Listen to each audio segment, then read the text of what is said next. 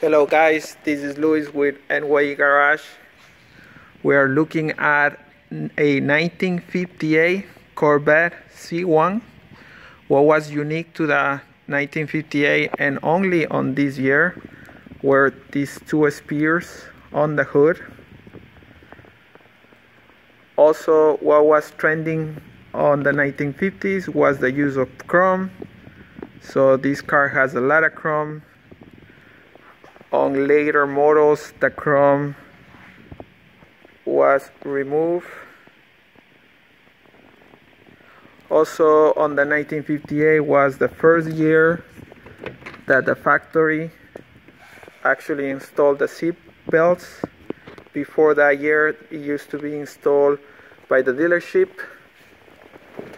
Also on this year, they moved the instrument cluster to be right in front of the driver. Before that, those years, the instrument cluster used to be spread out, so they changed that.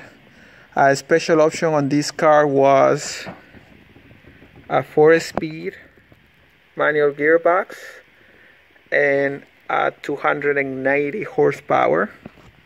Most of it in the interior, most of it is leather, chrome. Everything is painted. Very different than today's cars. I really see very little use of plastic on the instrument cluster.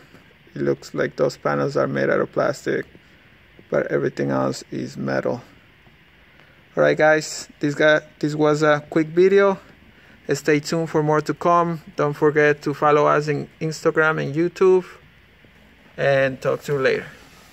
Bye-bye.